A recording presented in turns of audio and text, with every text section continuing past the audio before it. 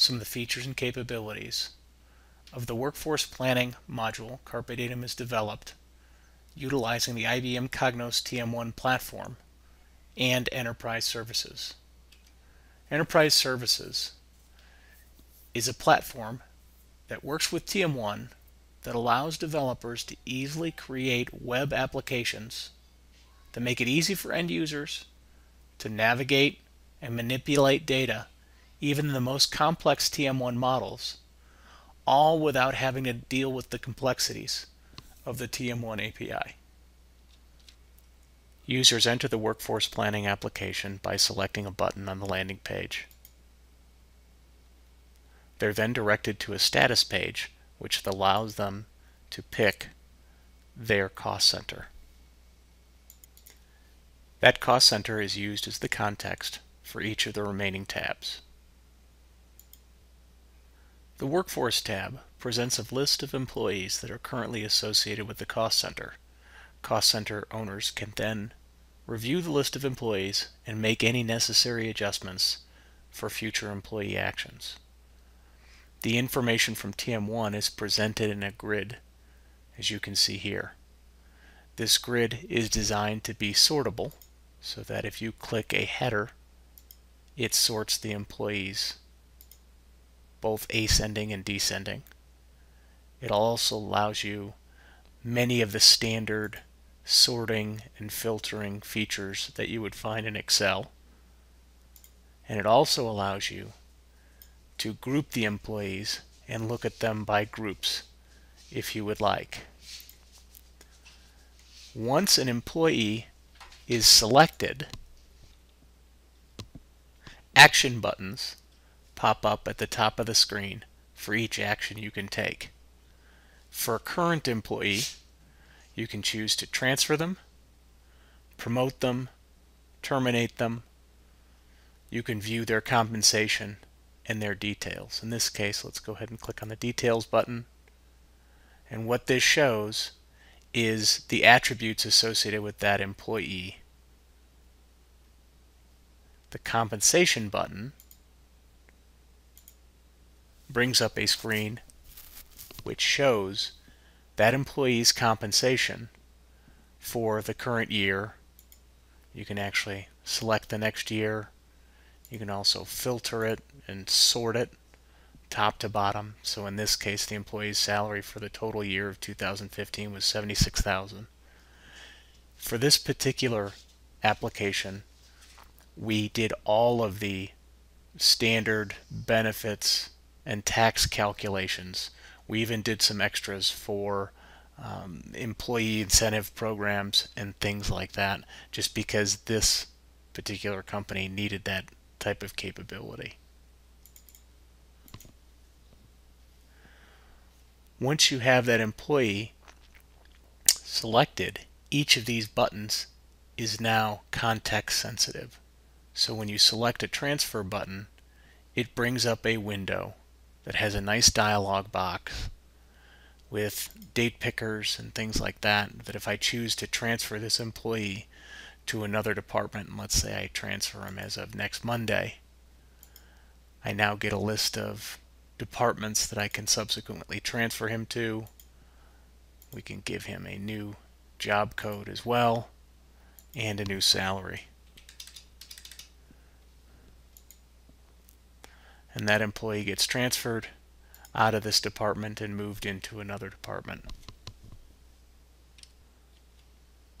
To add a new employee, you simply select the Add button. A user can type in a new employee's name. They can determine whether they're an addition, so a brand new employee, or a replacement for existing employee. In this case, he's going to be an existing. We can type in a manager's name. You'll notice that this is an autocomplete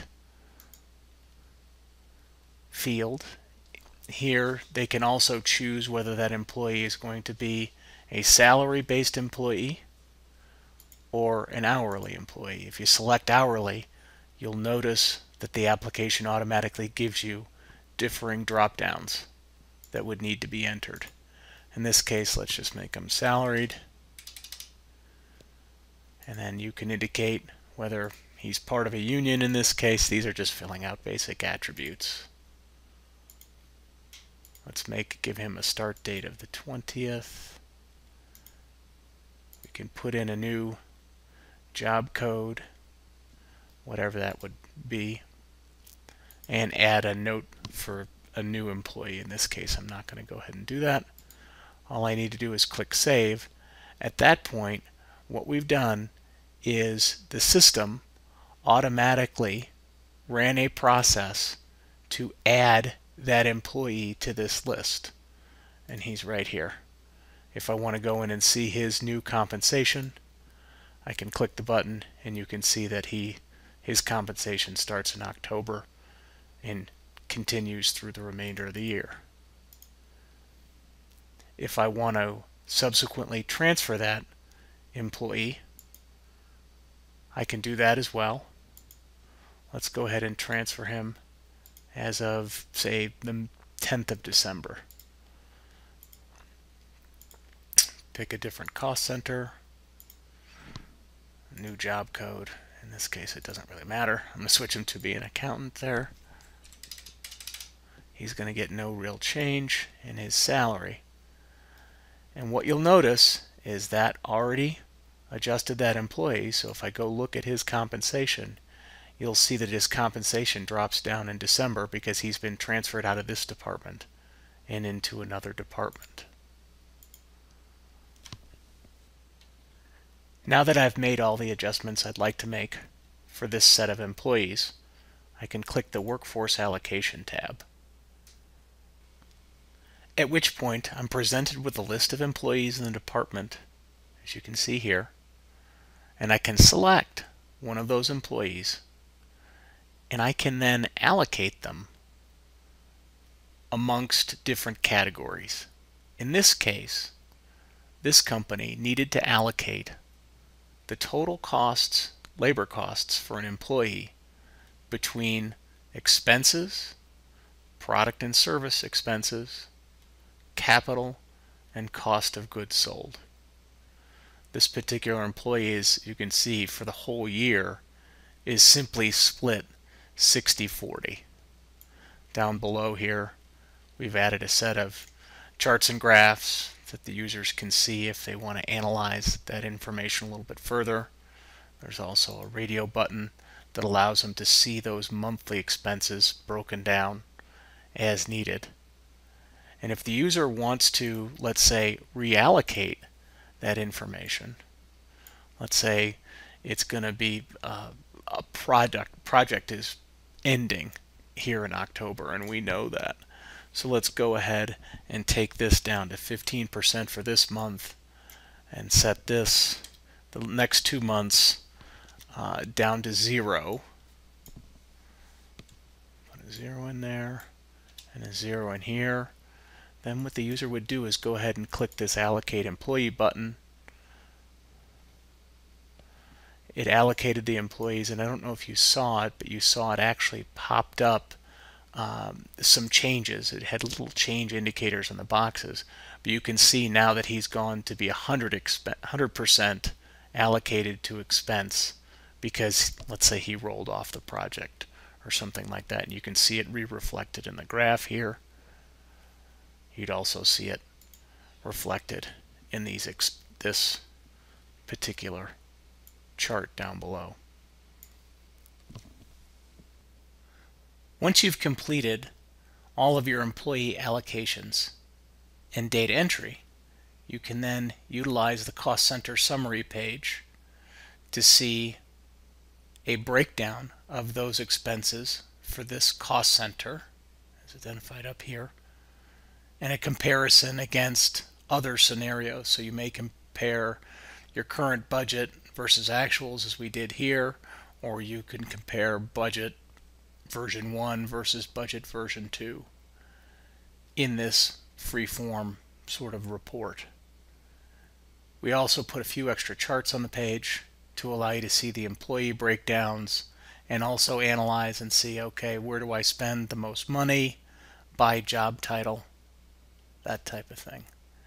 If you need to do more in-depth analysis, we simply integrate with TM1 Web, so all you have to do is click that button and it brings up a TM1 Web Cube Viewer where you can do all of your browsing, slicing, and dicing just as you would in a normal TM1 application to do that detailed, deep dive kind of analysis. In this application, we've also done some integration with the remainder of TM1 on this reporting tab.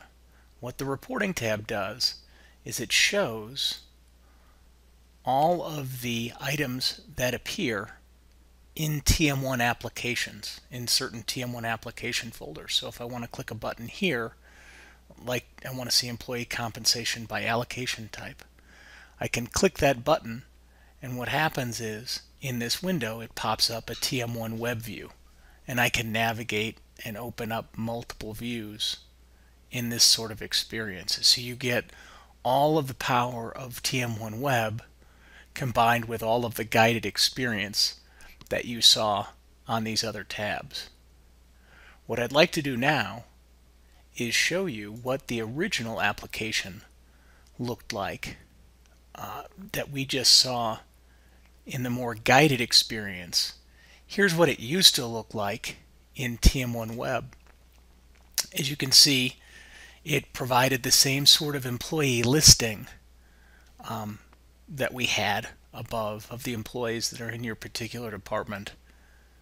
But what you can see the big differences of when you go to add an employee, we did the hyperlinks, and you have to go in and fill each one of these components out. There's no guided experience. There's no real data validation here. There is no drop downs or date pickers. I mean, there's a few drop downs, but they're not particularly compelling. So that's how this initial application looks. In another video, I'm going to take you through a detailed comparison of how a TM1 Web style application, this one in particular, compares with more of the guided experience that we have shown you here.